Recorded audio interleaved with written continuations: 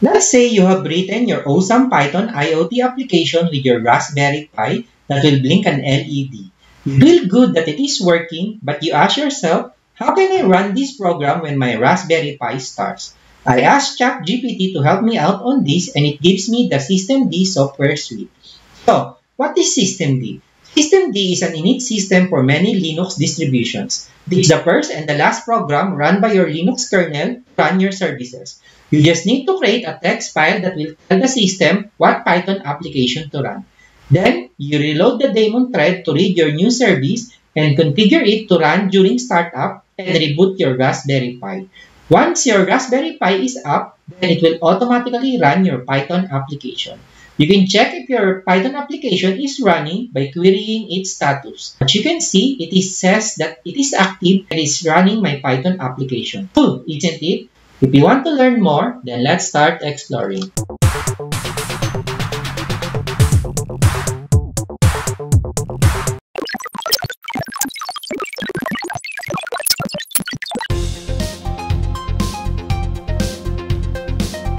Hi, welcome to DonskyTech. In this video, I am going to discuss about how you can run your Python application or your Python web application when your Raspberry Pi starts or reboots.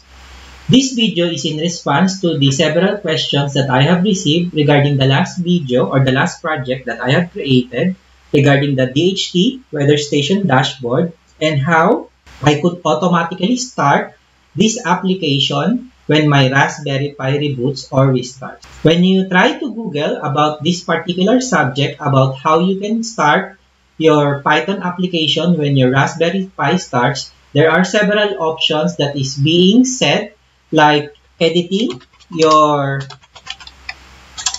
etc.rc.local and then adding your script after this one, or editing your startup script, which is the .bash rc. So the .bash rc is the script that is being run when you log in into your Raspberry Pi system.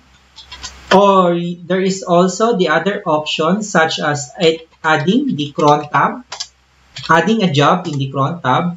So in this cron tab, what you're going to do is you're going to put the schedule and then run your Python application here.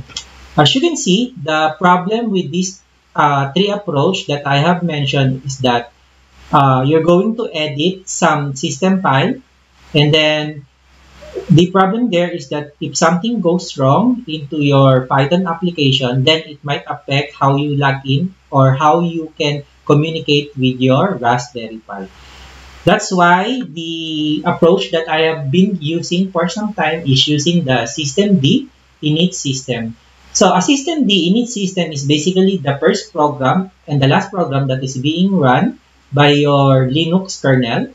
So some of the popular Linux distribution is shifting into this systemd init system because of its features and the simplicity on how you can run your project. As you can see, I have here a simple project called the LED blink. So the LED blink is just a simple program that will just blink our Raspberry Pi attached to an LED pin, which is pin 11 on our board, GPIO board. And if you wanted to add this Python script in the startup of your Raspberry Pi, then all you have to do is just create a service file in this particular directory. So I just clear everything. And then you just go into this /etc systemd system. And oops, let's just list it there. And then as you can see, what you need to do is just create a service here, a file called ledblink.service. And if we try to see what is inside this LED blink service, then you would notice that what I'm doing here is that this is basically just a text file with several sections like this one, the unit, service, and the install. In the unit section, you will see that the description here is that it is a blink LED application. And in the service section, you will see that I have created a user here, which is the Pi. and the working directory where it will start. Right now, I have configured it to be in Foam Pi Projects LED Blink, and the application that will start is Python, and then the file that I have here is the blink.py. You can also configure some of the dependencies here in your unit file. So if you want the service to run after all of the network is up, then you can configure it here in the unit section, or you can restart it when it encounters an error. So there is an always here. And there are other setup like this one during the install, which is the multi-user dash target. The documentation for the systemd is quite easy to follow. So just take a look at the documentation regarding the several options. But for now, the important thing to look back here is this one, which is the exec start python blink.py. So once you have defined your service file in here, the next thing that you would do is just tell it to the daemon thread to reload the project. So right now, you can execute sudo systemctl daemon reload. And then what it does is that it will check if there's a new service that was added or created. And then once the daemon reload is done, then you can start the project that you have by executing this command, which is called sudo systemctl and then start and then led-blink.service, which is the name of our service file. But right now it has already started, so what I can do is you can check the status first. So right now if we click this one, oops, it should be sudo systemctl status led-blink.service, and as you can see, it is actively running, and the command that I have told it to do is to run this code, which is the python blink.py. So basically, that's how you can configure your project to run this particular Python application. And if you wanted to have this project run when your Raspberry Pi is rebooted or restarted, then the command is basically the same, sudo systemctl enable led-blink.service.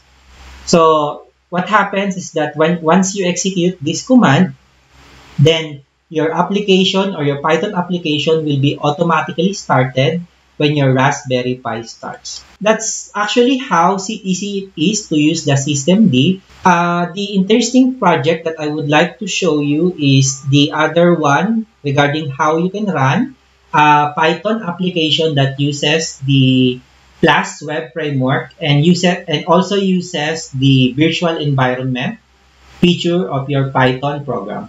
So let's go back into the original here.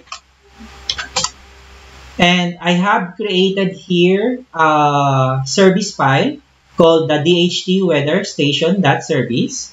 So let's go and then nano and then put it here. And then let's check what I have done in here. And as you can see, it follows the same principle. There's a unit here, the service and the install. So the description there is that it is an DHT22 IoT weather station. The thing that you would notice in here is that I have a working directory defined also in here, and the exec start, as you can see, there is a pull path, and in the pull path, there is what we call as the .bnb. The .bnb is what we call as my virtual environment. And inside the virtual environment, I have created this gunicorn, or the HTTP server is what I have used instead of the Flask development server. So instead of running Flask and then run, and then I'm using this gunicorn or gunicorn, and then I put the port into 5000 and the number of threads into 2. And then this is the application, which is app.app.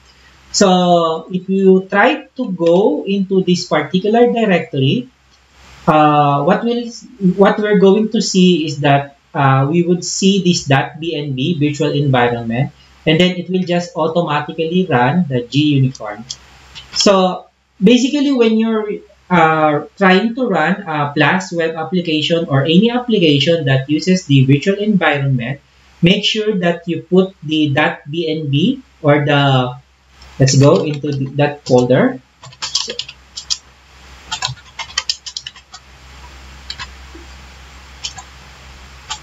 Oops, let's go up, and then cd dht 22. Okay.